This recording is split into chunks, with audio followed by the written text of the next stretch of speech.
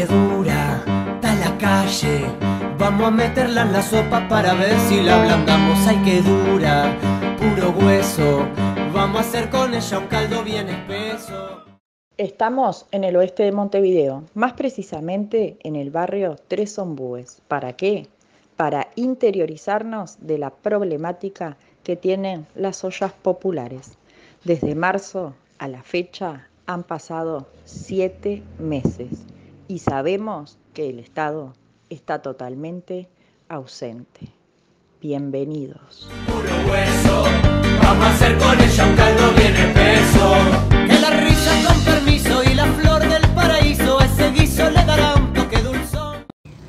Todos sabemos que estas ollas fueron creadas por organizaciones sociales y nuestra central sindical PIT-CNT. Vecinos comunes que también ayudan, pero aquí estamos con Sandro Soba, mi nombre es Adriana Marquez y con la compañera y vecina Magela. Así que ellos son los que hacen los insumos, los que están desde la mañana preparando los alimentos para que aquellas personas que no tienen qué comer en su casa vengan a levantar la vianda. Sandro, contame un poquito desde qué hora están preparando los alimentos. No, bien, como vos decías, desde que ya hace casi 7 meses, que obviamente la situación sanitaria y económica de esta zona y principalmente de mucha parte de nuestro país, obviamente se encontró que abrieron muchas ollas para poder sustentar una cosa básica que fue la comida diaria de muchas compañeras y compañeras que se quedaron sin trabajo y su necesidad de poder sostener la olla. Digo, a partir de ahí, un grupo de compañeras y compañeros que nos plantearon la preocupación, decidimos abrir la olla acá en Tres Ombúes y hasta ahora la llevamos manteniendo y la olla como siempre se tuvo, con el apoyo de vecinas y vecinas de acá de la zona y obviamente con algunos sindicatos que se pusieron al hombro a poder ayudarnos a conseguir los insumos para poder que la olla se pudiera mantener. Digo, eso fue lo fundamental, fue tratar de coordinar vecinas y vecinas, pero obviamente todo fue a través de los vecinos organizados y las vecinas de nuestro Tres Ombúes principalmente.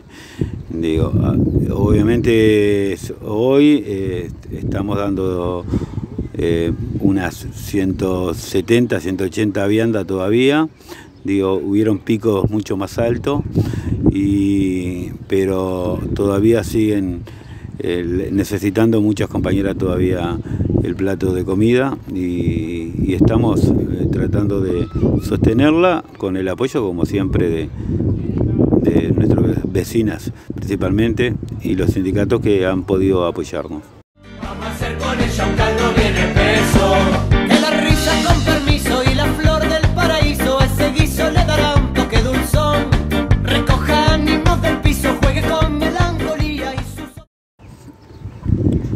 Me imagino, Sandro, que la gente que viene aquí, aparte de la vianda que se le da de comida, vimos fruta, sabemos que tú vas a buscar los insumos, otros, bueno, te lo traerán, pero me imagino de las necesidades que tiene la gente más allá de ese plato de comida, ¿no?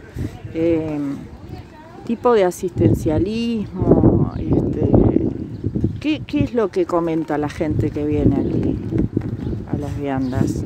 Que tienen necesidades de todo tipo. A partir de darle obviamente lo básico que fue la comida, surgieron otros problemas que obviamente a través de la pandemia, a través de lo económico que sufrieron muchas compañeras y compañeros, otras necesidades descubrimos y vimos necesidades hasta que tenía gente porque se habían cerrado las policlínicas, se había cerrado el centro cívico que está acá enfrente, algunas cosas que precisaban más. Obviamente hay gente que necesita todavía trabajo y no lo ha conseguido, y a partir de ahí nosotros estamos tratando de poder seguir coordinando esfuerzo y tratando de organizar, porque lo que también hemos descubierto que lo fundamental es estar organizado. Organizado es que lo podemos llevar mejor la situación de nuestro pueblo, y organizado hemos podido sostener la olla hoy en día.